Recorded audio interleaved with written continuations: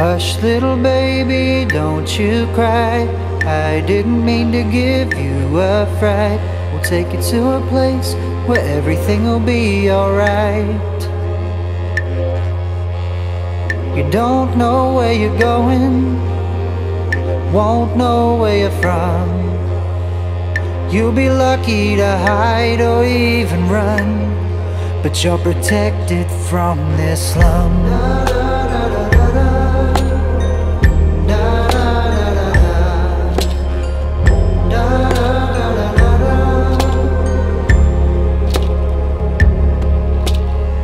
I'm just a baby they took away over the hill so far today. Don't know my family or where to look. I'm just a baby that the bully man took away. That the bully man took away.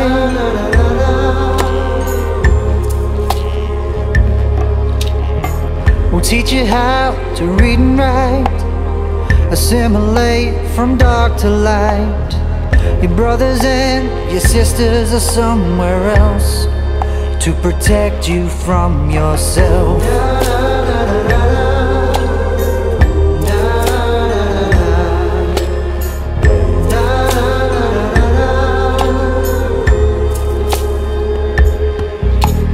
Hush little baby, don't you cry.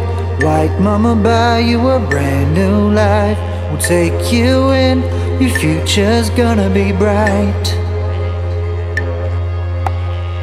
A hard life full of trouble, full of nothing but pain. Getting knocked down, but getting up again and again. I don't expect you to understand. I miss my family, I miss my land, I miss my childhood. I never had a chance to feel, 'cause your protection was never real.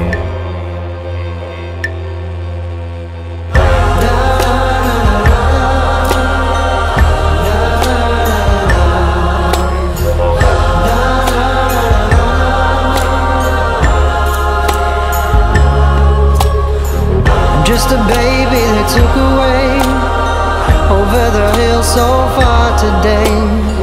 Don't know my family or where to look. I'm just a baby that the bully man took away.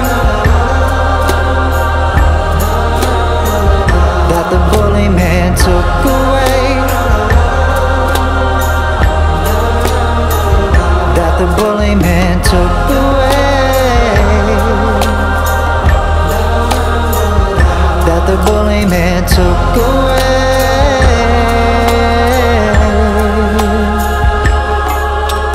Hush my babies, don't you cry. Bully man won't come round tonight. Mama won't let her babies out of her sight. We stand here today on the shoulders of giants, our elders and ancestors who give us the strength from their survival. We stand here today to talk about our children, our future, and our responsibility to pave a better path for them and their children. Marangdu. Thank you, Jacob Ridgway. Jacob Ridgway is a Worimi Man and Masters of Creative Industries student here at the University of Newcastle, and that is his song, Bully Man. Yaradu Marang, Bujigalang, Dr Michelle Bovill. Hi everyone, my name is Michelle Bovill. I'm a Wiradjuri woman and NHMRC Research Fellow here at the University of Newcastle. It is my pleasure to be the MC for tonight's event, Eliminating the Gap.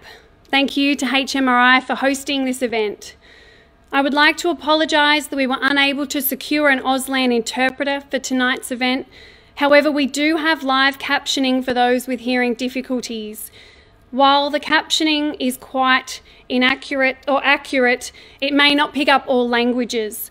So we'll be releasing a professionally captioned video later in about a week's time, so watch this space. I would like to welcome Ray Kelly Jr., a Wabikal and Dunghutti man, to offer us a welcome to country. Yes, thank you very much, Michelle.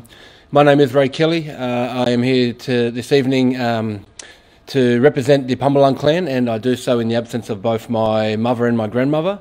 I'd like to provide an acknowledgement and welcome to country. I'd like to extend that acknowledgement and welcome to all Indigenous people here this evening and all other families from in and around the Newcastle area. I also extend that welcome to everybody out there who has not been able to come in. It has been a tricky time for us over the last few months, and unfortunately we can't get together the way that we'd like to through NAIDOC, so we are doing our best to adapt and to come up with new ways to be able to do that. So it's been a bit difficult, but I'd like to say thank you to all the health practitioners and professionals out there for doing what you do to keep us all safe. Recently I was at a Black Lives Movement protest here in Newcastle, and I was reminded of when I first started protesting at the age of, I guess, 4 or 5, when I can first remember. And I remember the importance, and I remember the strength which came from that, from seeing the elders lead the way down the streets of Newcastle. And I was just reminded that we have come so far in my 40 years, but there is still so much more to do. We are still talking about the same issues which have been affecting Aboriginal people since the very beginning of white settlement here in this country. We're talking about black deaths in custody, we are talking about the education gap, we are talking about employment and housing, and we are talking about health and medicine. These are the key ingredients to healthy lives, and Aboriginal people continually to still be on the outer. We are still pushed to the edges, and we're still living inside the fringes. I had a conversation with a younger lady, and we were talking about close the gap, and something popped into my head was, why ain't we just saying not close the gap, end the gap? And that's why we're here today. We're talking about eliminating the gap. So, ladies and gentlemen, thank you for having me here this evening. It's my honour to provide the acknowledgement of country on behalf of my family. I hope you all have a wonderful time. I'd also like to extend that thank you to Michelle Bovill, who has had me in here this evening, but also to 2 other great men who you're going to hear from this evening. 2 men who have broken through that disparity and that model, Dr Kelvin Kong and also Nathan Towney.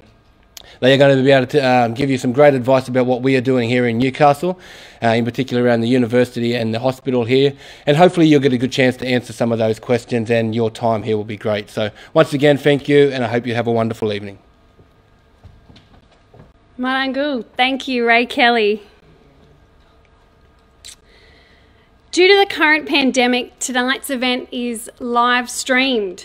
We are all very new to this world. I would like to welcome over 400 participants registered for tonight's event and encourage you all to shout out who you are, where you're from, and any questions that you might have. We're going to have a Q&A session at the end, and we'd love to have some questions coming through as everyone's presenting.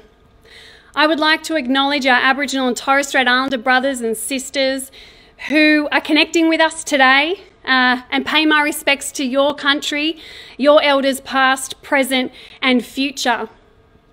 I would like to acknowledge my country, Wiradjuri country, and my elders past, present and emerging who guide me through all the work that I do in Aboriginal health research. The first week of July is historically a time for celebration for Aboriginal and Torres Strait Islander people across the country, a time to celebrate our culture and our communities.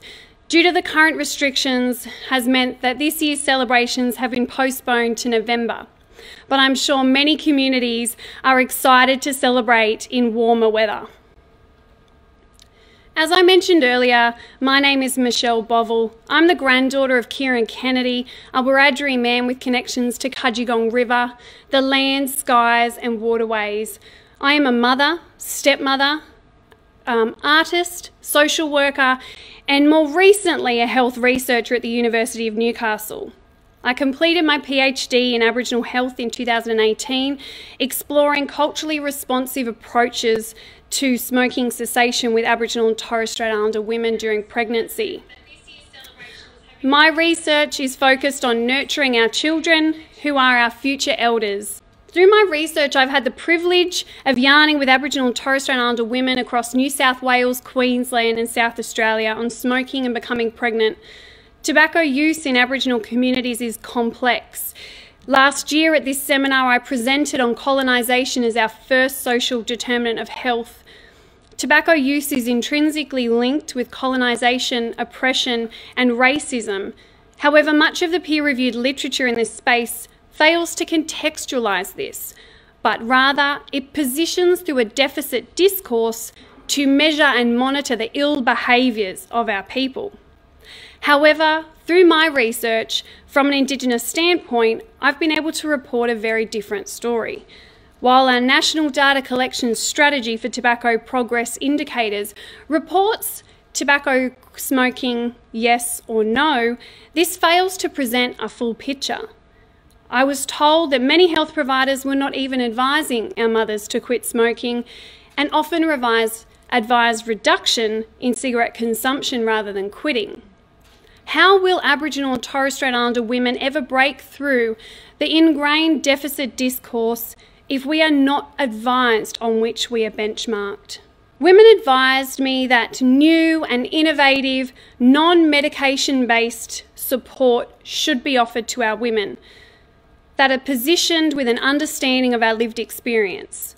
With the support of NHMRC and the National Heart Foundation, my current research project, Which Way, partners with 4 Aboriginal communities in New South Wales to develop the first ever Indigenous-led evidence base for smoking cessation care in pregnancy.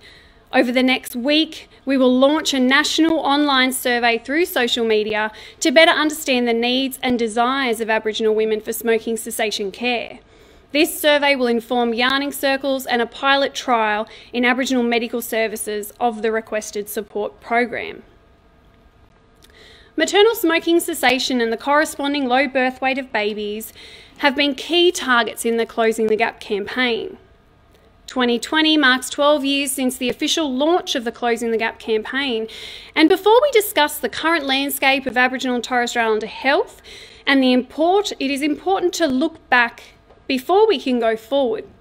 I would like to acknowledge the work of Tom Calma, our past Social Justice Commissioner, who implored in 2005 that in order to address social justice, we must address Aboriginal and Torres Strait Islander health. Calma, now the Chancellor of the University of Canberra, says he spurred an activist movement calling Closing the Gap, which then evolved into the Closing the Gap strategy as we know it. Closing the Gap was taken up by bureaucrats to develop the targets and implementation. In 2008, the Closing the Gap was officially launched, and by 2016, it became fairly apparent that the targets were not going to be met. And in the preceding 2 years, the Australian Council of Governments agreed to refresh the agenda ahead of the 10th anniversary. We often hear the words, well, what do you want? Aboriginal and Torres Strait Islander people have been long considering and debating this exact question. In 2017, First Nations people presented the Uluru Statement, which called for structural reform. This statement states that when we have power over our destiny, our children will flourish. They will walk in 2 worlds and their culture will be a gift to the country. They're beautiful words. This statement remains rejected by our government. In 2018, we saw the end of the first wave of targets to eliminate health disparities, which were unmet. Aboriginal and Torres Strait Islander adults and children are continuing to die at a rate disproportionate to the general population in this country. But it is agreed, reform is needed. To highlight the strength of Aboriginal and Torres Strait Islander communities in caring for our people, the 2019 Closing the Gap report moved beyond the deficit discourse and presented success in Aboriginal and Torres Strait Islander communities. This report showed that if you invest money directly into Aboriginal and Torres Strait Islander communities and led solutions, these are the outcomes. It is no longer a mystery of how to help the poor Aborigine. In 2020, Morrison told the Parliament that despite the best intentions investment in new programs and bipartisan goodwill, Closing the Gap has never really been a partnership with Indigenous people. But this is not the only failure in Aboriginal health. There has also been a notable lack of funding, and funding that has been offered directly to Aboriginal and Torres Strait Islander communities. Improving outcomes of Aboriginal and Torres Strait Islander health requires new ways of working together. This will underpin the next phase of the Closing the Gap strategy. We are now at the end of a 2-year process to review Closing the Gap partnership and targets. Last month, the landmark report was released, the report on engagements with Aboriginal and Torres Strait Islander people that was prepared by the Coalition of Peaks.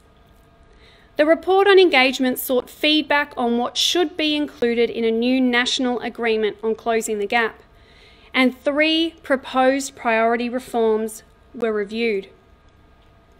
To develop and strengthen structures to ensure full involvement of Aboriginal and Torres Strait Islander people in shared decision-making, embedding their ownership, responsibility and expertise to close the gap. To build formal Aboriginal and Torres Strait Islander community-controlled sectors to deliver Closing the Gap services and programs, and to ensure all mainstream government agencies and institutions that service Aboriginal and Torres Strait Islander people and communities undertake systemic and structural transformation to contribute to close the gap. To offer a contextual understanding of education and its link to Aboriginal and Torres Strait Islander health, I would like to welcome Mr Nathan Towney, a proud Wiradjuri man who is the Pro Vice-Chancellor, Indigenous Strategy and Leadership at the University of Newcastle. Nathan brings with him 20 years of working in the education sector and 4 years as a principal of Newcastle High School. I'd like to let you know that Nathan Towney is feeling unwell, so he has pre-recorded his talk and sent this through to us. However, he'll be watching us on the live stream and will be joining in on our Q&A session at the end of this event. So if you have questions for Nathan, please add them to our Facebook feed and we'll attempt to answer as many as possible. Yeah, hi everyone. My name's Nathan Towney, proud Wiradjuri man from Wellington, New South Wales. Initially, the live stream event, I was unwell here at the Hunter Medical Research Institute, and so I did a pre-recording on Zoom, and that was uploaded to cater for the live stream event. Since then, I've come good, and I'm now in at the Hunter Medical Research Institute pre-recording so that this can go out with the other recording. So just letting people know that watch the live stream, it might look a little bit different now because I am actually here. So, like I said, my name's Nathan Towney. I'm a proud Wiradjuri man from Wellington, New South Wales, and I'd like to pay my respects to the traditional custodians of this land, the Awabakal people. Pay my respects to elders past and present, and also acknowledge the homelands of everyone that have dialed in. I'm originally from Wellington, New South Wales. My mum and dad still live out there. It'll always be home to me. Go back there as much as I possibly can. My dad grew up on the Common just outside of Nenema Reserve, about 8 kilometres east of Wellington, so very special place to me. I'm very lucky though now to live on Awabakal country. It's a beautiful place and it will always be a special place. It's a place where both my children were born, Archie, who's 6, who'll be turning 7 in September, and Charlotte, who's 3, the boss of the family. She'll be turning 4 in November, and they really do drive everything that I do. I think, as people will know, when you have kids, it definitely puts life into perspective. And it's really shifted and changed my thinking on education. And I really do like to think of education across 3 generations, or that generation of my father's and his experience with education, my own experiences, and then the experiences that my children will face in education. I'm going to talk a little bit about those 3 different generations of education. Before I get into that, I'd like to give a bit of context on my experiences. I studied PDHPE teaching at the University of Newcastle, and from there taught in Scone in the Hunter Valley. Went to Sydney and taught in a number of different schools, North Sydney, Western Sydney and Southwestern Sydney. Then got a deputy principal position on the Central Coast, and then moved up to Newcastle High School and spent 6 years there, finished up as principal there in October last year. That's led me into my current role, which is the Pro Vice-Chancellor of Indigenous Strategy and Leadership at the University of Newcastle, which I'm absolutely enjoying. A fantastic role, and my brief really is to drive an Indigenous strategy across the university, and there's quite a few different layers to that. There's an employment layer, there's a curriculum layer, really trying to support the academic staff in indigenisation of curriculum, and to do that we need to build the cultural knowledge and understanding of staff and students. And there's also a research layer, so thinking about how we can increase the number of Indigenous-led research projects that happen across the university, but also support all researchers to have an Indigenous lens in the research that they conduct to improve outcomes for our people. One of the things that I want to talk about today, obviously the title of the talk is Eliminating the Gap. I want to do a little bit of a historical view on education and what education actually means and what it means to Aboriginal people historically, but also what it means today. And also I talk about education and schooling very differently, because schooling is a place where education is very important, but it's not the only place where we receive our education. So I do use those terms separately. I want to go back to, I guess, what education actually means. And when you look at the definition of education, it's about the acquisition of knowledge and skills, and being able to contribute to your community and your society effectively. And that's the purpose of education. At some point, somebody needs to determine what knowledge and skills are important enough to be included in some type of education. And historically, Aboriginal education was focused around many things, but in particular, the foundation of that was Aboriginal law, and also the connection to country and the maintaining and the sustainability of country. And so at the time of invasion, the settlers brought many things to Australia, but one of them was their own views on what was important in terms of the knowledge and skills to pass on through education. And so when the first school was established here in Newcastle East Public School in 1816, the curriculum, that's basically what the knowledge and skills that were chosen to be important, was established. And the Aboriginal historical education views were basically not valued, and the knowledge and skills that were taught for thousands and thousands of years across our communities were no longer relevant. So Aboriginal and Torres Strait Islander children were thrown into a system that didn't value what our culture has valued for thousands and thousands of years. So that's had a major impact on generations over time, and how Aboriginal and Torres Strait Islander people relate to education. You know, you really look at that as the non-Aboriginal communities, there was a feeling that they were superior, and that the knowledge and skills that they felt were important were far superior than what Aboriginal and Torres Strait Islander knowledge and skills were. There's a number of policies that have been established on that premise, and the first one I'm going to talk about is the assimilation policy.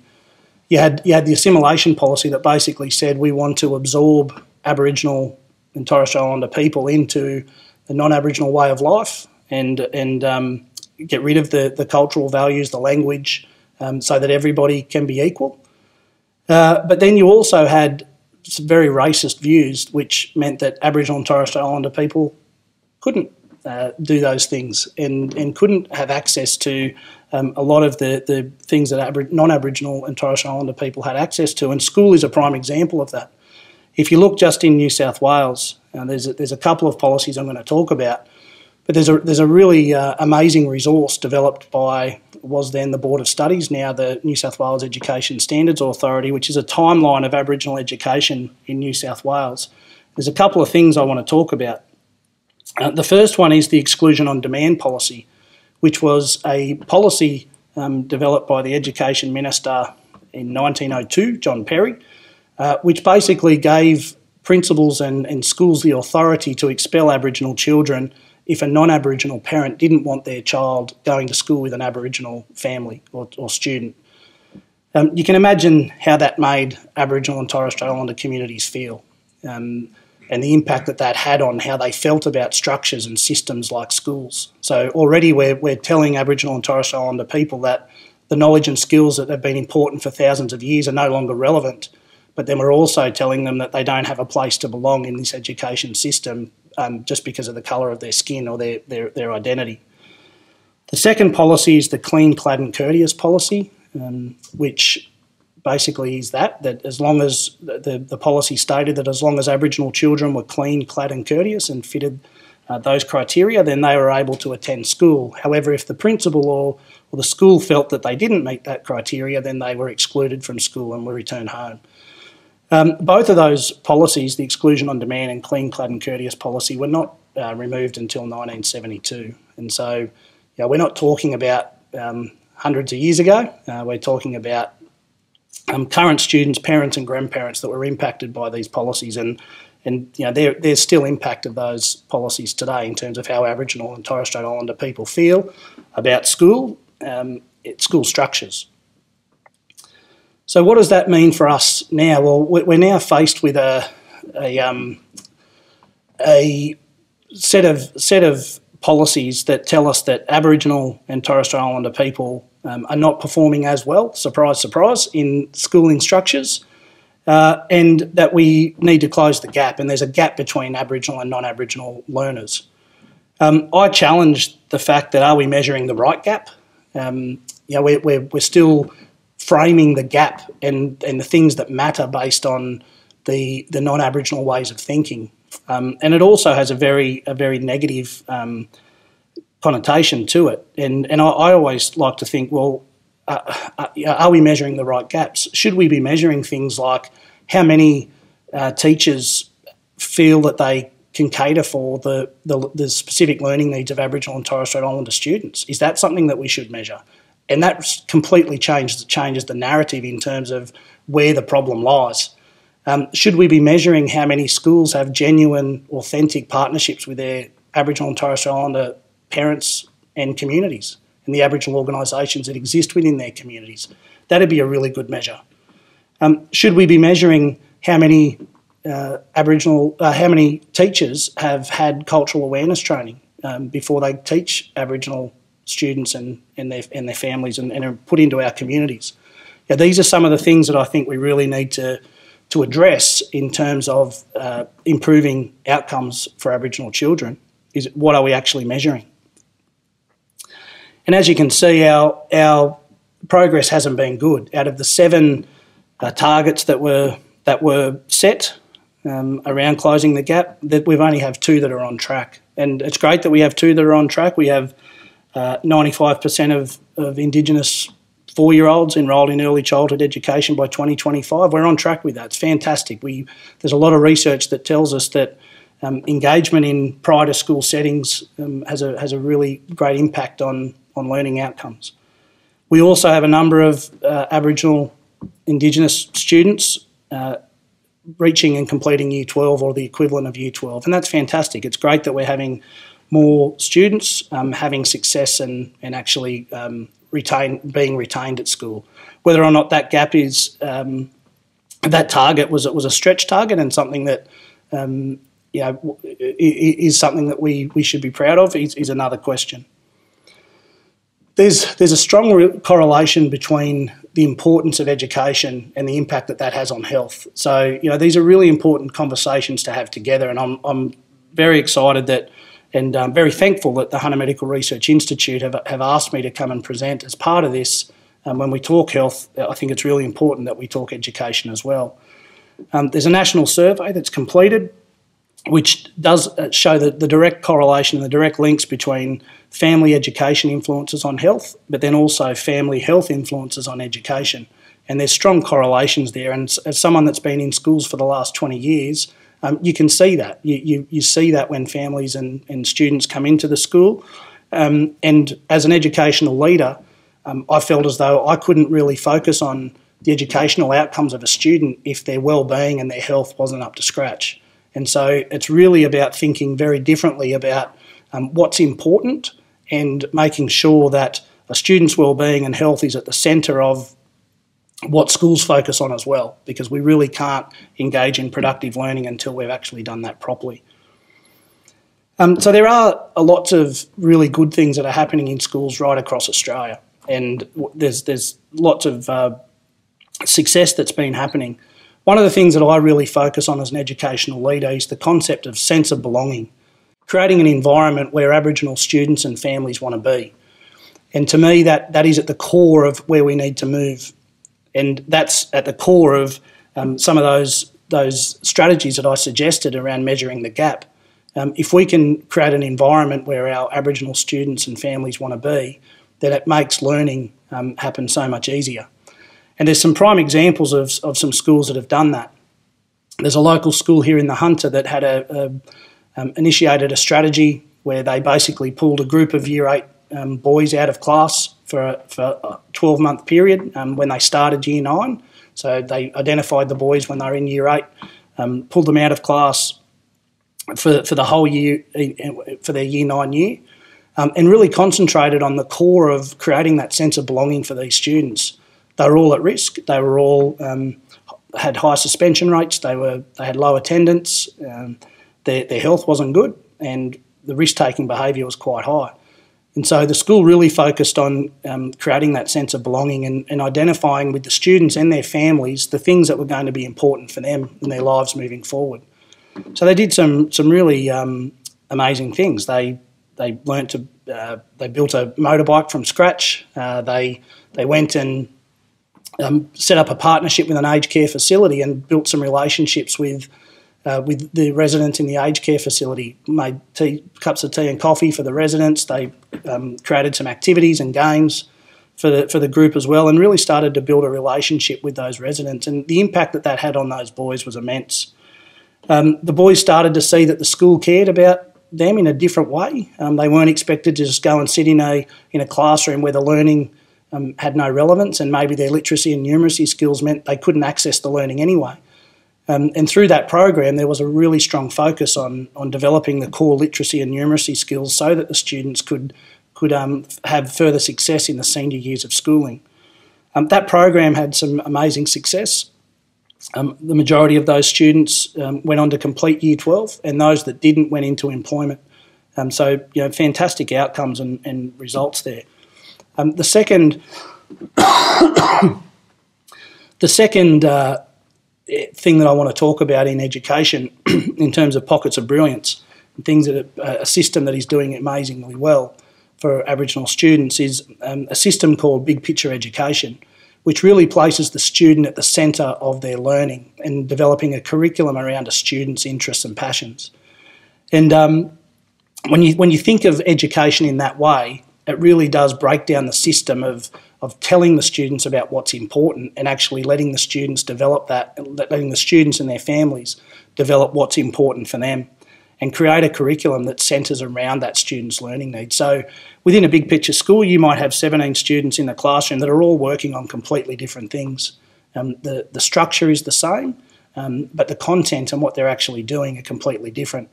They're expected to go out and work in the community one day a week and around what it is that they're learning about so that it's actually relevant and they're applying that learning into real life practice.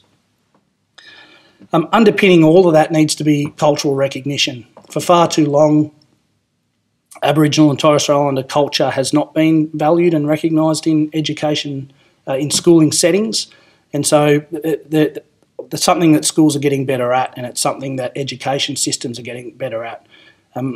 The Aboriginal education policies now exist within most systems, and that's really good to see. It's about improving the outcomes of Aboriginal students, but also, equally as important with that, is educating all students and stakeholders about Aboriginal history and culture. And for us to really move forward, that needs to be equally as important, is that whole increasing cultural knowledge and understanding of all stakeholders that engage in schools.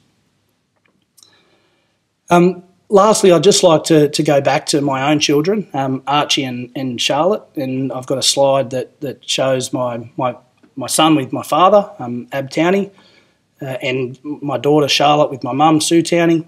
And I want to go back to them because I want to go back to that talk I did at the start about the generational impact of education. I think about what I want for my children in their education compared to mine and compared to my dad's experiences in education and school.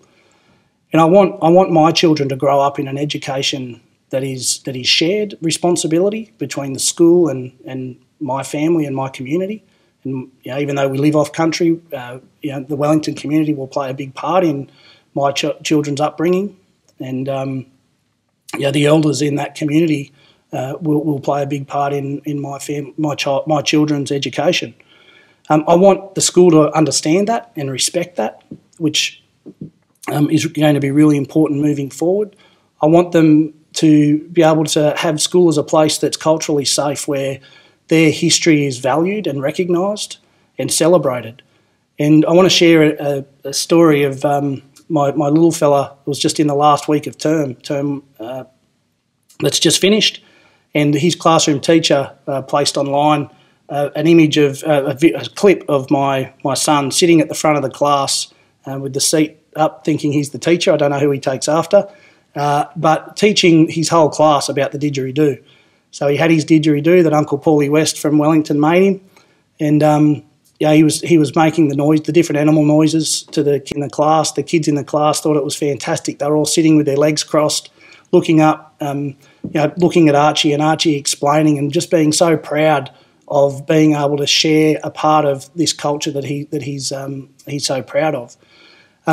That school also provide an Aboriginal man that comes in and teaches didgeridoo, not only to Archie and the Aboriginal students at the school, but also to non-Aboriginal students at the school. I've had a number of phone calls from families from that school requesting, how can we get a didge? Where can we get them from? My son's absolutely loving this. They're so keen to learn more about not just the didgeridoo, but more about Aboriginal culture. And schools are really playing a big part in changing that narrative for how Aboriginal people are viewed, and the fact that definitely, the knowledge and skills that our people passed on over thousands of years are very important, and they're knowledge and skills that should be valued and recognised in schools at the moment. The United Nations have sustainability development goals that exist across the globe. When you look at those, there's direct correlation between the care for country, care for community, and looking out for each other. And I think that the more we can look back before we look forward, we're going to improve outcomes for our people. Thank you very much. Marangu, thank you, Nathan. While not all new targets have been officially released, we know that our peak bodies have signed off on 16 refreshed targets with the Minister for Indigenous Australians. The targets will cover issues such as education, employment, health and well-being, justice, safety, housing, land and waters, and languages. These agreements are just the beginning. We need more evidence of best practice, better service delivery, and more funding directed directly to Aboriginal and Torres Strait Islander communities, who we know, and we have the data to support this, deliver better quality care to our people. There might be no higher level of quality care for Aboriginal and Torres Strait Islander people than to have our very own surgeon. Kelvin Kong is a proud Worimi man and the first Aboriginal surgeon who works as an ear, nose and throat surgeon here in Newcastle. I would like to welcome Kelvin. All right. Good evening, everyone, and thank you so much for joining us this evening. It's a real pleasure to be here, and I certainly want to acknowledge the welcomes that we've had, and also to Ray Kelly Jr. It's always nice to catch up with him in welcoming us to Wabakal lands. I do want to pay my respects to the Worimi Nation, just north of the Wabakal lands, for where I'm from, and also acknowledge that the involuntary sacrifices that a lot of our people made have allowed us all to flourish and be in this land, and I certainly stand on the shoulders of those who've been before me. It's really important for me to acknowledge the people I work with, because the people I work with make all this happen. These are various representations of the organisations that I work for, and I also want to acknowledge Marie Gleeson, who is our previous director, who's standing in the audience this evening, and also Tom Waller, who's our current director of HMRI.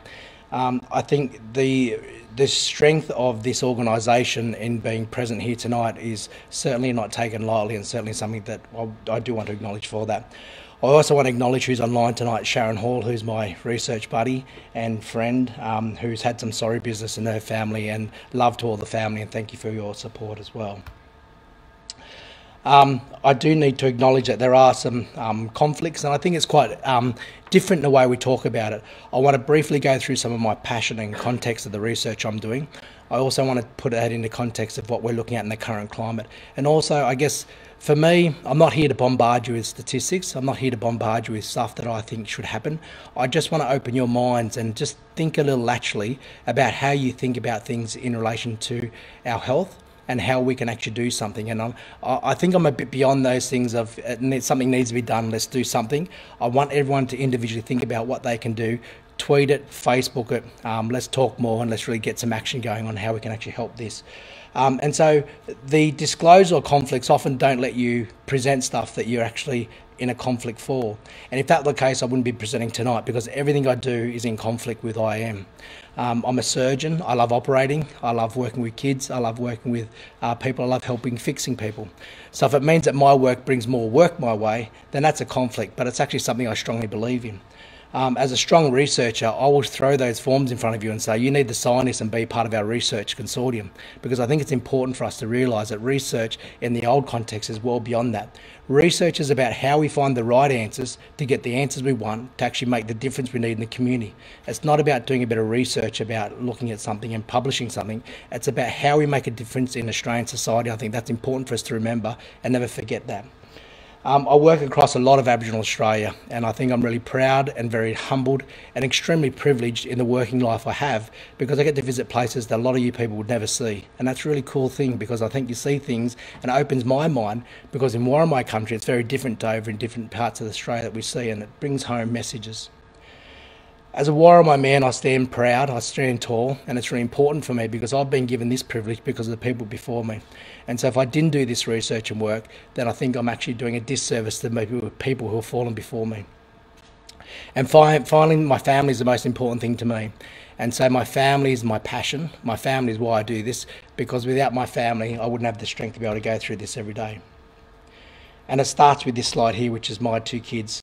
And I know my wife's watching. I know I've got 3 kids, but this is the best photo of the 2 kids who I want to talk about tonight, so don't beat me up about that. This is Lewis and Ellery, and they provide a lot of joy for me. But one of the important things about what I see with my children, both Lewis and Ellery, is the difference they had in ear disease. And ear disease is one of my big passions, and ear disease is one of my big research aspects. And that ear disease is something we see all the time. And so when we talk about the speech, you can see Lewis, as a baby, singing, articulating well, dancing well, coordinating well, which is really nice to see. Comparing that to my daughter, a little younger at this kind of age, but it's really striking to me is that the way we interacted with her was only through loud noises. A loud clap, a loud bang, something that startled her to actually be able to hear some of that sound that's going forward. And that was quite concerning. Closely associated with ear and ear disease is your balance. And similarly, you can see with Lewis, without ear disease, his agility, his balance, his interaction, his play is quite good and fun. And you can see that movement work really well. Compare that again to my middle child, a little younger admittedly, but look, a fall over. Lewis is just pretending to fall over, but she actually falls over because the balance is so poor. And that's a big issue that we're worried about. And what we see when we look in her ears is a picture like this, of otitis media, of glue ear, of infected ear disease, unhappy kid. And although those pictures I show are the fun ones, the reality is it actually impacted our family, and impacted in a bad way, in quite a severe way, where her speech was quite delayed, where her balance was quite delayed, where her balance was delayed. And I hate to say this, I was sexist. I just blamed it her being a girl and Lewis as a boy. And I think that's dreadful to say that. And we often put it down to that, but it's actually seeing that and actually acknowledging that. And I have to put a shout out to Professor Paul Walker, who actually fixed my daughter, because without his intervention, it wouldn't have been able to be done. And my wife was sick of arguing with me, saying there's something wrong with our daughter, we need to get her checked out. And I'll be going, nah, it's all right. Here I am as an ear surgeon and a bit embarrassed by that. And so when we look at this picture of ear disease, there's a lot of middle ear effusion that's going on there, so the fluid's in the ear and the fluid can't get out there, so they can't hear all that well. I'm not here to talk about anatomy, I'm not here to talk about the disease process, but what I'm talking about here tonight is how we actually navigate our way through the health system to get the health we need to. How do we get the research papers to actually prove what we need to prove? How do we get the evidence to make sure that we can eliminate this gap that we talk about? And the reality is there are a lot of barriers in place. There are barriers in the system, there are structural barriers, there are systemic barriers, but most importantly, there's just access issues that we struggle with in trying to manage this. And so we look at one of my typical clinics I look at, in some of the outreach clinics, these are the kind of ears you see. Lots of ear disease process, lots of holes in the eardrums, lots of disease which is causing the most important thing, which is hearing loss. And I love this diagram, and this diagram is very important to point out. And if you look at it closely, you can see that this is how the brain develops, or the neural plasticity as we talk about. And in the early stages of life development, there are a couple of things that we need to make sure we do. Number one is hear, number two is see, and then number three is speak. And as we get those skill sets put forward, we start to design our cognitive function so that we can actually hear, speak, listen, coordinate all that, understand all that. And so the important timeline I want you to see on the bottom of the screen is that before 0, that means in pregnancy, this is already starting. The development of these things are already starting. So if you're born and you're in the ages between 0 and 4 and you're not hearing, then you're going to be behind in all your education for the rest of your life, and I dare say for your employment opportunities. And it's such a passion of mine because it's something that can be rectified that we need to look after. So we look at these kind of developmental milestones and graphs we see. Early on, it's all about listening, song lines, getting grandmothers to sing to their kids, tell them stories, telling them yarns, interacting with children, interacting with each other, and actually learning from each other so they can speak. Then when the first words come out, they start parroting what they're hearing around them, which is just so, so important. Not only from an education point of view, but from a life point of view. And certainly around our Worimi country, there's a lot of yarns to be told and a lot of stories to be told. And I think it's really important for us to actually acknowledge those. So here's a really important slide. This is unpublished data yet, but will be published soon. And again, our Hearing Australia colleagues who are online tonight, thank you for your assistance and work in this. It's been a real pleasure working with you for this. But this is what we've found. For children aged 0 to 3 in Australia, there's an observed time to get help for your ears. That means seeing someone, getting hearing tests, seeing your local doctor, seeing an surgeon, seeing hearing aids, getting things organised. 0 to 3. If you go through the public system, it is a 36-month wait in remote areas. It is a 51-month wait in the regional areas and a 42-month wait in urban areas. So that's probably looking at 3 to 4.5 years. So if your child's diagnosed with a hearing loss, as my daughter was, for you to get through the process, they're going to be already started school. Really important to think about that, because that means they're starting school not talking properly, not listening properly, not being able to interact properly, and therefore the rest of their schooling is going to be set up with disaster. And it's no wonder we have a lot of these issues with behavioural concerns, language barriers, and all the biases kick in. And that's a really nice segue to talk about what it means to have these biases. Because if we're truly serious about eliminating the gap, it's no longer just about doing grommet surgery. It is no longer just about interacting in the healthcare system.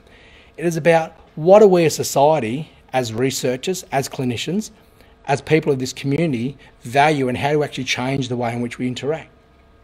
And so some of the questions I often get in today's climate really disappoint me and probably dishearten me more than anything. The comments like, we are not America. Why is it so different in Australia and America? Well, it's actually not that different. Maybe different from what you're seeing in the media. We don't experience racism in Australia. You can certainly see from our Black Lives Movement, the protests, you're seeing a lot more similarities that we see. Let's not dwell on the past. The statues are part of our history. We don't want to rip down statues which are like 20 years old compared to some of the paintings I've seen which are 50,000 years old. Let's look at the real problems. Let's not get distracted by some of this media stuff that's going on there. When in actual fact, the media stuff is an important part. And it's really nice. The picture on the left-hand side is a picture I took last week when I was going for a walk with my son. And it was of the star, and it looked like a shooting star in the picture, which I kind of laughed at. It was actually Lewis bumping me when we were doing a walk, and so the star just kind of shook. And I guess the point I'm making there is that it's all about perception and what you see. And I think that's really important. This is again a picture of Lewis and Ellery and my late mother. And the reason I say that is because the biases in what we interpret in every day happens all the time, and it's devastating for me. We make quick assumptions, and we do this because it helps us think quickly on our feet. So as a surgeon, if there's a medical emergency, you make quick assumptions about how the patient's deteriorating, what's happening in that scenario, and evidence in the research I've read help me make that decision. The problem with that is that when it actually affects the health from adverse outcome, we also need to recognise that our biases will actually change the way we think. And I want to go back to a society example, and I'll come back to the medical examples later. So Lewis was watching TV the other day, and he was watching an NITV program, and there was an Aboriginal elder on TV doing some painting. Dad, come over here, look, it's Grammy. And he was talking about my grandmother, which is, sorry, his grandmother, my mother. And I looked at this lady, she looked nothing like my mother, nothing at all. She was an Aboriginal woman, she was from Central Australia, she was painting, she was speaking in language. None of these things are applicable to my mother. And it broke my heart that at an age of 4 years of age, he's already interpreting what society's saying Aboriginals are. And that is that they're Central Australia, that they're painters, that they speak in language. And that he was a liking to this. And I challenge all my listeners out there, for their children, how many of them see a white old lady on TV and say, Dad, here's Grandma, come and have a look? Now, of course they don't, because they individualise the process. Yet in the early bringings of what we're talking about children, we're starting to say we should collate this as a generalisation. I think that's already the problem that we're starting to develop.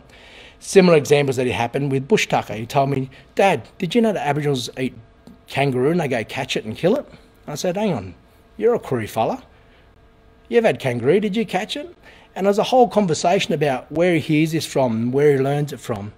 And even an example about clothing and what you wear and what Aboriginals wear and what they shouldn't wear and all this kind of stuff. And it just baffled me that he is under my roof with my family, with my extended family, and yet the ideals that he talks about, and it really confused him when we talked about it, because he is contemporary Aboriginal Australia. Yet the thought process has already started in him and how our biases inflict on that. So how much does media play a role in our health landscape? These are the kind of things we see time and time on the media. It just baffles me why this continues to happen when we know it's a reality. But the problem with it is that it's clickbait for the media organisations to actually like this. So for them to get Pauline Hanson on there, who continually says inappropriate things, who's continually disingenuous about her intentions, who is continually trying to put down other people, and yet they put her on the program, ask her to say these things, knowing that's going to create some clickbait, and then say, well, actually, you know what, we disagree with her comments. Well, if you disagree with her comments and you know that that's going to happen, then never put her on there in the first place. Yet it continues to happen. Same thing with a lot of the breakfast programs, the early morning programs, all exactly the same in some of those aspects, which actually, when you reflect on it, think about how there's always this commentary about closing the gap, about Aboriginal disadvantage, about Black Lives Matter, which don't actually involve Aboriginal people. So for me, for a start, you don't even have that conversation. And I think that should be applied in research fields, and that should also be applied in the medical field, which we actually experience the same. And a similar kind of thing where Bill Leak continually puts cartoons in mainstream media broadsheets around this kind of thing. And this one really hurts me a lot, because it's talking about an Aboriginal father, and as an Aboriginal father, and I know many guys who are just absolutely amazing fathers, and I don't have to go into examples of those. So to have that portrayed as that how we are is quite terrible. And so how's that apply in the teacher in a classroom? Well, hang on, does this only happen back in 100 years ago, back in 1902, as Nathan was talking about? Well, actually it happens right now. In our classrooms now, we're seeing this racism occur. So you see recently, as much as 2 weeks ago, I think it was, where one of our teachers in our local high schools had to apologise after a racist rant in the school. And so then you get the commentary from colleagues and staff and friends go, oh yeah, but you don't know what was said there, you don't know how it happened. And when you look at some of the reporting on it, the patient made disparaging comments about Indigenous Australians, about housing, about taking money from the government, about being bludgers. And then the teacher said the best thing that ever happened to Aboriginals is European settlement. And then 4 kids piped up and said, we're actually Aboriginal. And then she continued and said, but you guys don't look Aboriginal.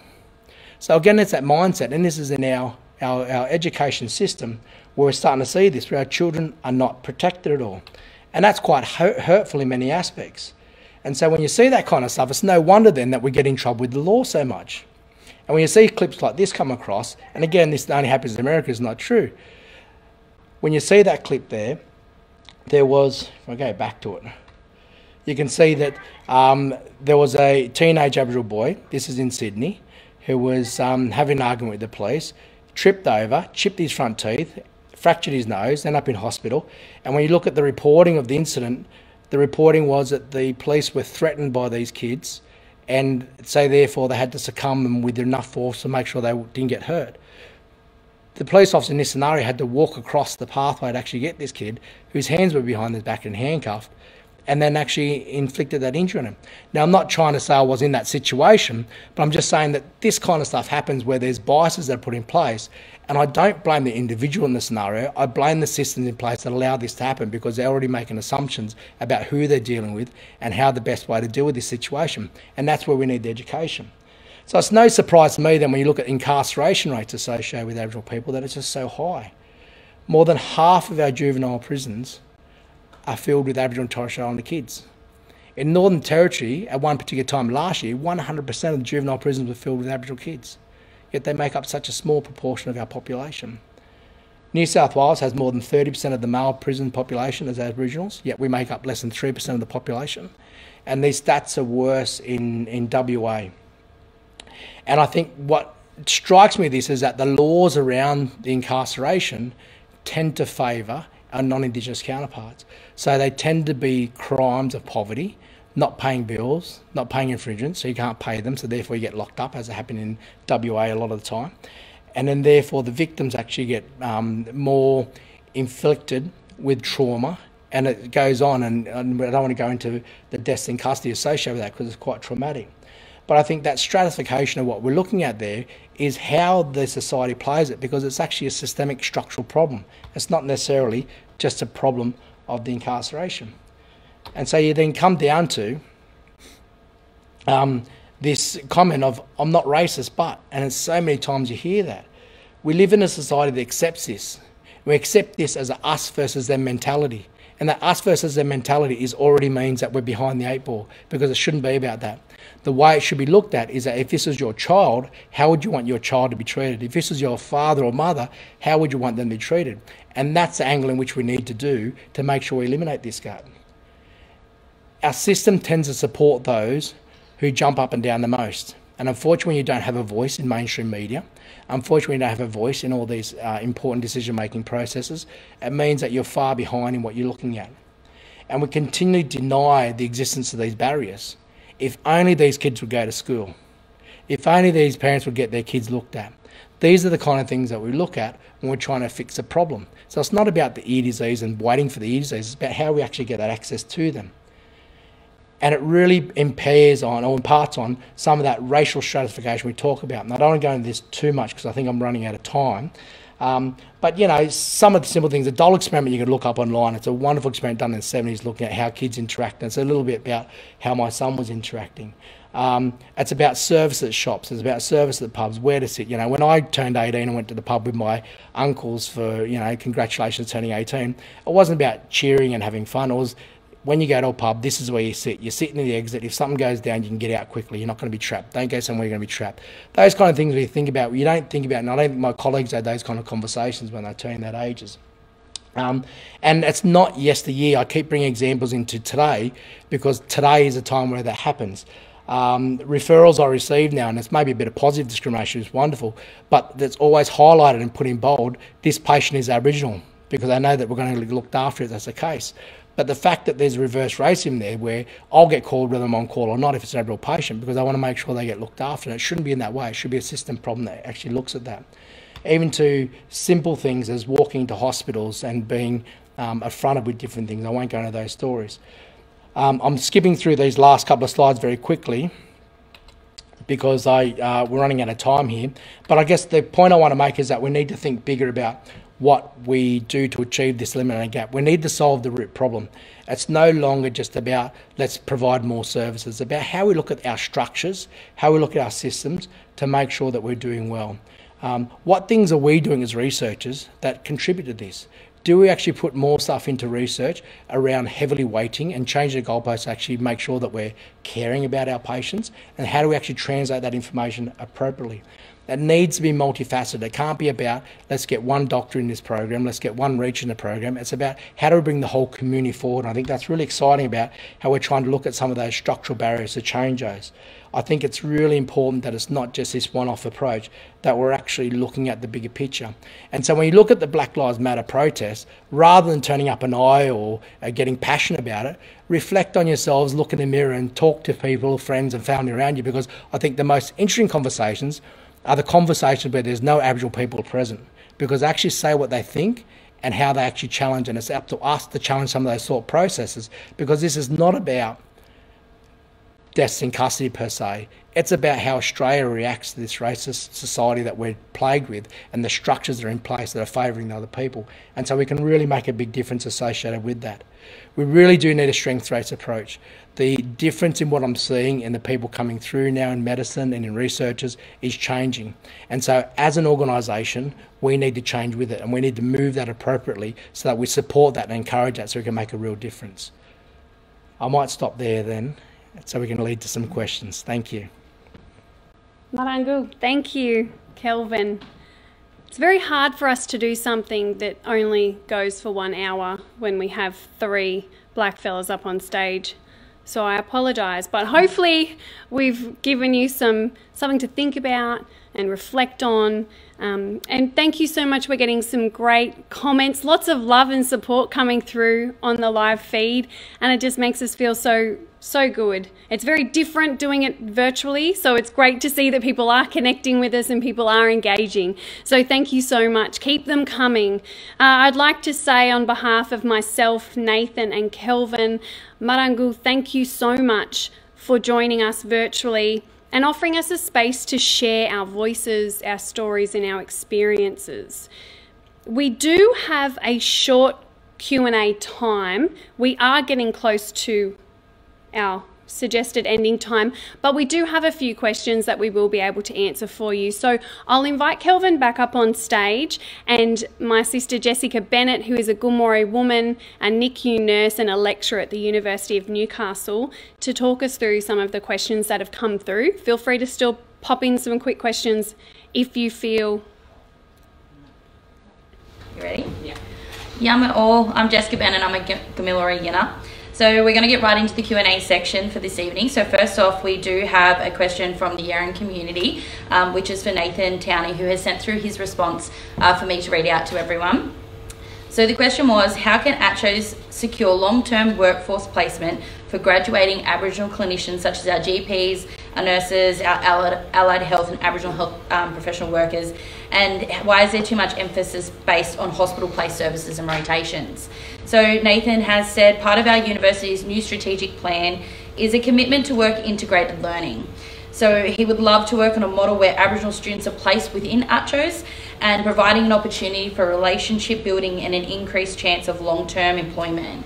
He would also like to look at a workshop for Aboriginal students where the local and regional ACCHOs would come and talk to them and also let them know about the employment opportunities, and he'll be in contact soon, Paul, he promises.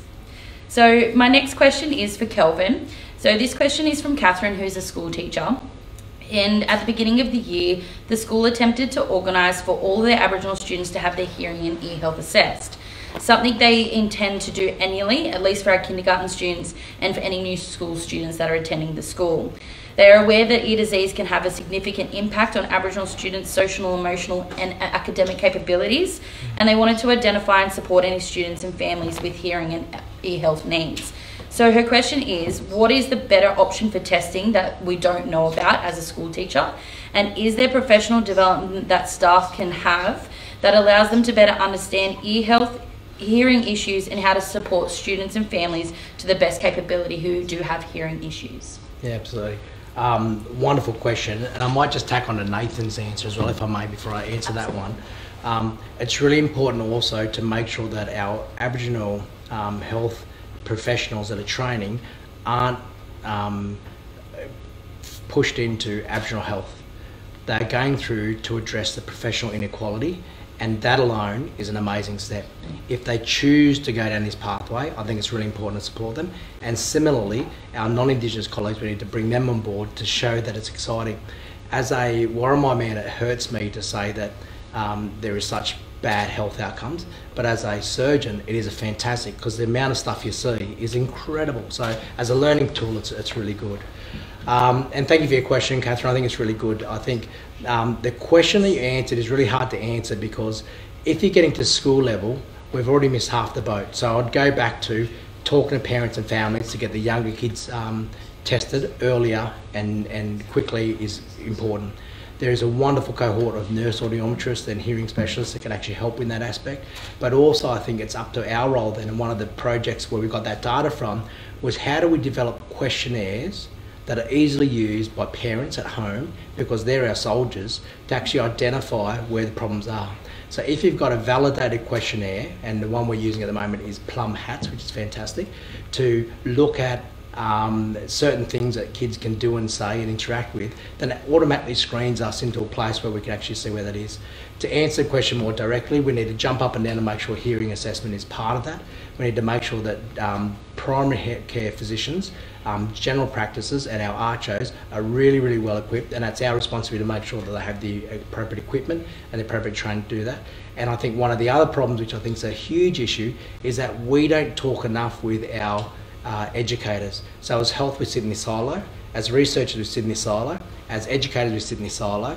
And what's been really nice with this project that we're doing is that you've got educators, researchers, clinicians all in the same room, trying to break down those barriers that exist for us between those cohorts. I think we need to have more of those conversations. Definitely. Thanks, Kelvin. So there is another question that is more for you, Kelvin, but I'm going to open it up to both you and Michelle. And it is, oh, sorry, my computer's just glitched a little bit. Sorry, apologies.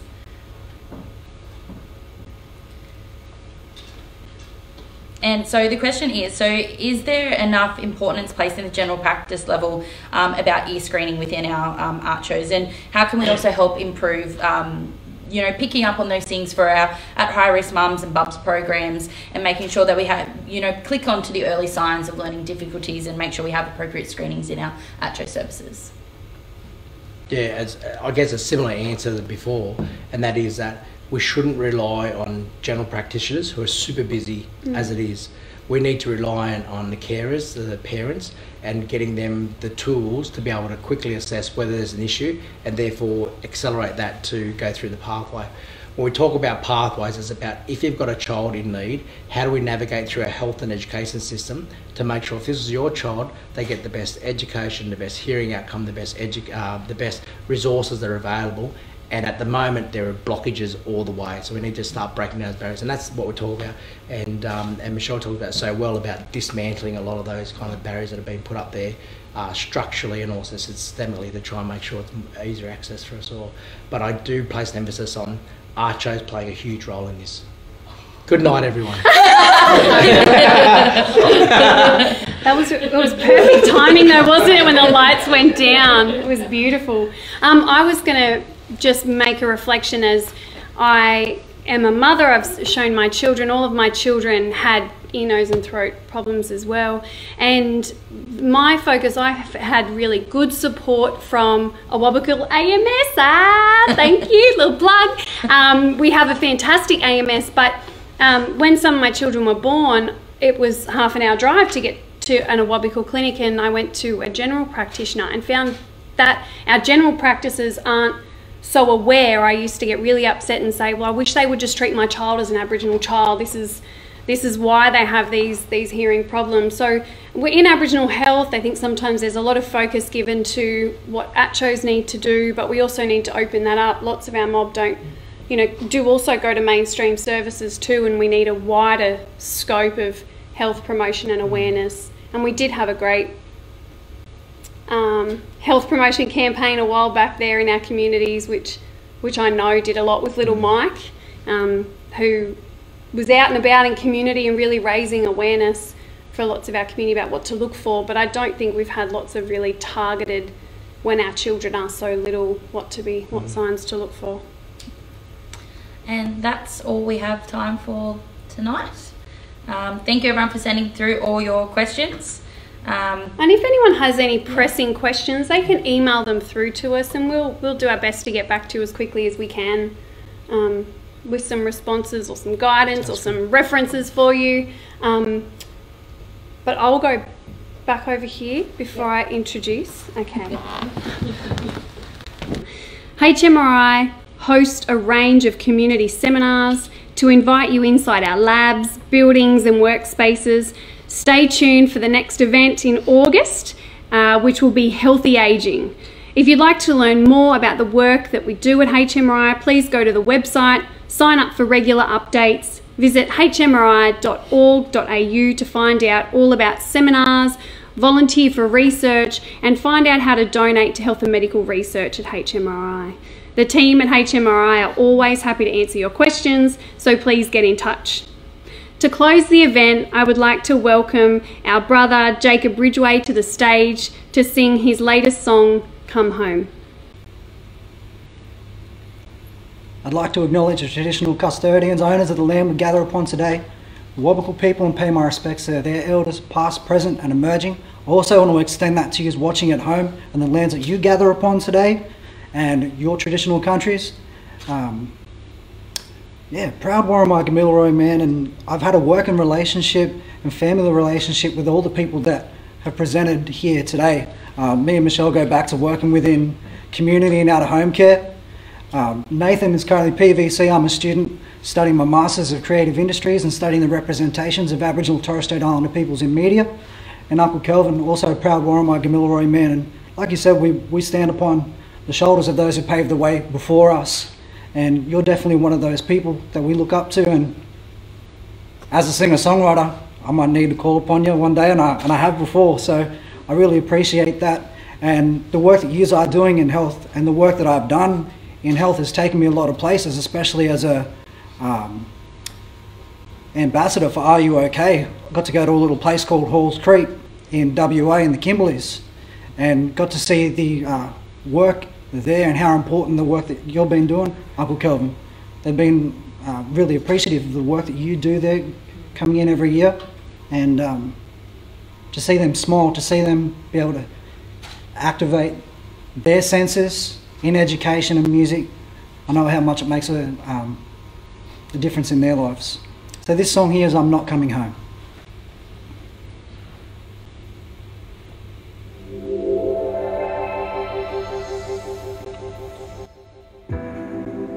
I wasn't raised this way. I should have known better. With the grim knocking at my door,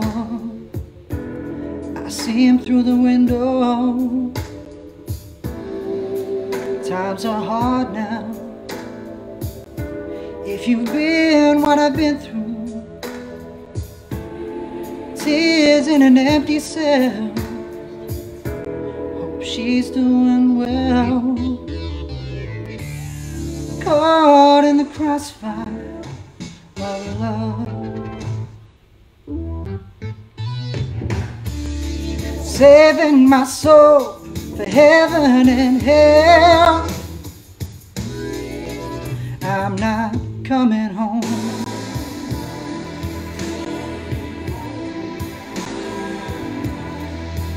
I'm not coming home.